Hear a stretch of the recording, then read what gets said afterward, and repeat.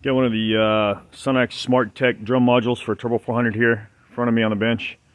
I'm going to do a little pictorial slash video on how the assembly of this goes together. Maybe try to explain some of it. It's quite a few pieces. It takes a minute to unbox and get laid out on a table like this. They send it with instructions that are very well written. They are, pretty laid out. There are a couple things that you're going to want to watch in the instructions on how it goes together. A lot of it is pretty intuitive, but a couple things just it can catch you. But pretty easy to put together. It does not include the input shaft. This is a, I forget which one this is, but it's a 1-inch input shaft. A couple other of these I built, we've ran a larger than stock input shaft, so we don't have the 1-inch in there. I'm going to build this up for a reed case build. We're doing in-house build for really for stock, if anybody needs one. This is the pressure plate that essentially goes in the middle of the shell. And people that are familiar with Turbo 400, it's been around a long time, understand that this is kind of a derivative of John Kilgore's old Superlight module, and it kills a lot of the counter rotation of the transmission, and I'll get into that later. I'll probably just make that a question and answer type deal. Pretty neat deal about the drum, they have it marked, and we'll cover that later. But you have your top, and then you have your marks every 90 degrees that help you to put the little separators in between the steels. And if you look at this module, you have a short side and a long side, and that comes into play on assembly, so you want to watch that. You've got your forward clutch housing, which is what this input shaft is, and that holds the forward clutch piston, so those go together. And you have your direct clutch housing that holds this piston, and this will look familiar. It's the same part that we've been using on Turbo 400s, Ford hub, billet Ford hub. So nice piece, and it's rollerize on both sides. This is your direct clutch hub. It's going to go in the back part of the drum. This is what they call the sprag shaft, and it uses these anti-rotation seals here. 36 element sprag. Nice race here. It uses standard Turbo 400 intermediate clutches and all the attaching hardware for that assembly. So the way this works is the shell has your forward clutches, your direct clutches, and this pressure plate is a shared pressure plate for both clutch packs that goes in the middle, approximately there, in the drum. It comes with the snap rings. It comes with all the steels and frictions, so you don't even have to buy anything there. You'll notice they are the standard Borg Warner tan frictions. That they're not a fancy friction, but those work very well. Comes with both of your spring retainer plates. It's all there. It's pretty simple. So I'm going to go ahead, what I'm going to do before I start actual videotaping this, is I'm going to go ahead and do the basics of putting the pistons in their housings, in their respective housings. So direct and a direct, forward and a forward, because that's just basic assembly of putting a lip seal into the housing, which if you're using this drum, you should be, professional enough with enough experience to know how to do a basic install like that. So I'm going to do that, and then we'll start the actual assembly of the drum. Get the shell here. Take note, snap rings have a opposing bevel cut, so you got to put them in the right direction. The shell, as I mentioned previously, has a short side and a long side. The short side is a front or forward clutch. This has an ID groove that's very hard to see right there in that area. And that faces the front. I already put one snap ring in there, so I'm going to come back, put the next snap ring in. Pistons are in their housings. Got the springs. This piston obviously uses the greater quantity spring count than the forward piston, so that's how you know which spring goes where. Instructions, I may say the colors, I don't remember, but they don't, in the picture part, they don't have the colors. So sprag shaft goes together. You've got this front retaining plate that goes on there and clocks into its direction. Sprag goes on there, which we'll check the direction of rotation on that after we assemble it, because I haven't done that. And then your Sprag race goes on, and I'll get that rotated down. The rear plate goes on, and it comes with the little screws that I will Loctite into these holes and tighten. So I'm gonna assemble that, and I'll show that once it's assembled and check the Sprag rotation on the video. I'm gonna go ahead and get this snap ring in off camera, and then I will see if I can get some help here to show the clutch stack up and basic assembly. I got the forward piston all assembled in there with the springs and done. Pretty serious springs, so keep in mind you're gonna have to have a pretty serious foot press with some decent leverage to do that, or so, whatever your method is. It's gonna be pretty heavy. One thing of note here, I'm gonna cover on this direct clutch housing. It has more springs, they're smaller springs, but notice the piston has a bigger ID bore, so you're losing a little bit of third clutch apply area here, piston apply area, by using this drum. The philosophy is the drum's lighter, so it shouldn't need as much, but take into account that there is some loss of area there. Another thing, the piston has these ears on it that need to be lined up with the ears on the clutch housing so that it will go into the shell here. So I'm going to go press this together, get the snap ring on, and then we'll come back to the drum. As you can see, I've got the pressure plate in there, snap ring on both sides, and it comes with 60,000 steels.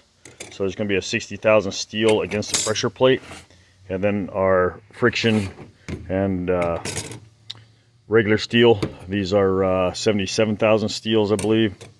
Typical Fords out of a Turbo 400, and so it's going to stack up like that. And this being the forward side, we're not going to worry about separators. They're not going to be necessary, except for possibly in a safe neutral, clean neutral scenario. But I'm going to drop these in there just while I'm on camera here, and we'll see what we end up with. There should be a clutch count number, and I believe we're there. Go ahead and put our other 60 thousandths on top of it. You can kind of see the area of the drum there where there's a step, and then we should be able to put the forward clutch housing in on top of that like this, and then we can check our clearance and put our snap ring in. Pretty easy to check clearance. You have holes on the side that you can come in and see how much your clutches move from these holes on the side right here. So you can come in like this and see what your play is approximately. Get a pretty good idea there. And on a forward clutch, it can be a little on the tighter side. So that one's probably good. I'll check it when I can check it off camera and actually see what I'm doing better. But we'll go get this put together, and then I'll come back. All right. The direct clutch housing, springs, there's quite a few of them. They don't look that beefy, but they really are. Again, you gotta make sure that your ears on your piston are lined up with your housing. You gotta get the piston spring retainer down quite a bit to get that snap ring in. And as you can see here, I'm using a Turbo 400 style intermediate Sprag spring plate as a brace so that I don't deform the spring retainer too much that comes with this thing. That's how heavy the springs are. It's a job to get that down far enough. So I got my traveling spring compressor out to so I could do it on video here instead of my foot press. But snap ring's in there. I'm ready to let that loose, and then we can get this drum put together. All right, we stacked clutches up earlier. I checked the clutch clearance. I've got about 30 thousandths. I have the Sprag assembly together. Red Loctited the little Torx bits, bolts in there. Got the bearings glued there. So we're ready to go ahead and assemble the drum. Pretty much the final assembly. So I'm going to go ahead and put the forward clutch housing into the drum. Drops in there. Snap ring goes in. Again, like I mentioned earlier, you got to start with the right end, or you're going to you're gonna have difficulty, and it's hard to do one-handed, but I'm gonna see what I can do here. And there we go. All right, snap rings in, solid. Again, you can check your clutch clearance here. I'm gonna stand this drum up on the bench right here. Actually, I'm gonna set it right here for a bit. The forward hub, it goes just like it would in a regular Turbo 400. Drops down on there. The bearings are obviously oriented with the inner lip towards the inside. Instructions cover that. And go ahead and get our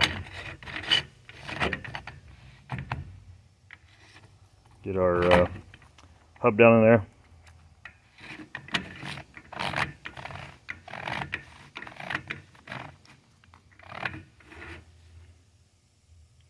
Okay. There it goes. It's seated. Okay. Now we can go ahead and stack up the rest of the clutches. What will be the direct clutches. So I'm going to go ahead and use that to hold the drum. 60 thousandths steel come in the kit. You're going to put a 60 thousandths against your pressure plate.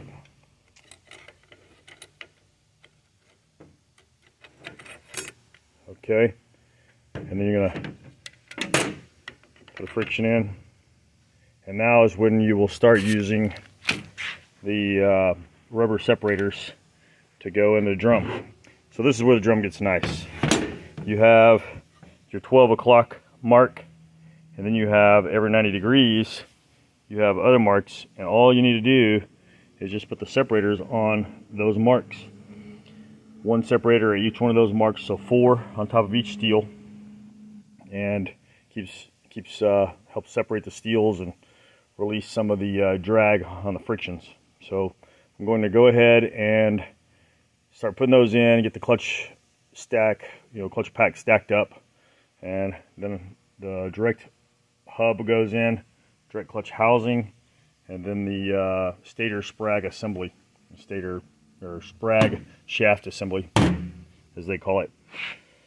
So go ahead and do that off camera, and I'll come back and show the final little bit of assembly.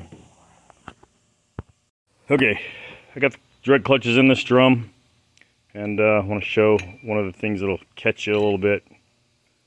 You got to be careful not to drop the little orange spring rubber separators down in the middle of the drum. If you do, you can hold everything in and flip it upside down and maybe get it to fall out without disassembling the entire drum. You have a short side and a long side on this direct hub here. Whoop.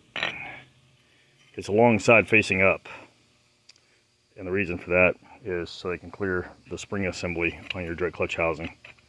But go ahead and get this locked into place, and let's see here, see if I can get it to go one-handed. Get that to drop in all the clutches, and then the direct clutch housing goes on next with the snap ring.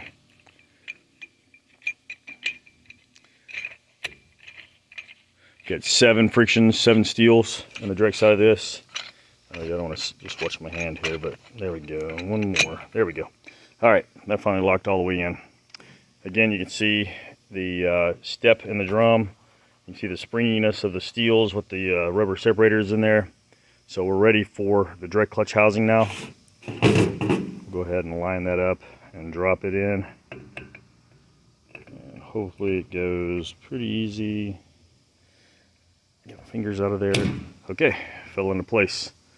Go ahead and get the snap ring on, and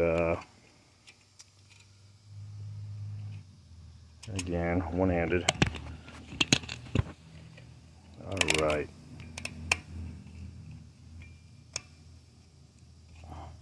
I'll go ahead and feed that snap ring in here in just a second off camera. It's just got to pop down over here.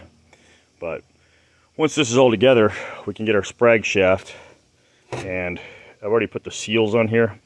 We actually did that previously, and as you see this seal, you can see it's kind of an interlocking type seal, and those I believe are out of a 4T40. Some of you guys may recognize them. It's not a transmission I've ever messed with, but they go down into this direct clutch housing and they ride here. What we have seen, I'm going to mention it, is that this little bushing right here, we may end up cutting a slight oil groove in it, because the third gear oil that goes between these seals can get in here and push this drum assembly up towards the pump when the transmission is in operation. So I'm covering that because it's something that probably needs to be out there. Hopefully they make an update to it. And we learned the hard way. We were having some weird issues on one on the dyno a while back that we figured out that the third gear oil is putting quite a bit of pressure pushing this up. It's believed that once these seals burnish in, that the third gear oil leaking by won't push the drum up so much, and that may be true, but it's not something we can replicate on the dyno, and so it was concerning to us.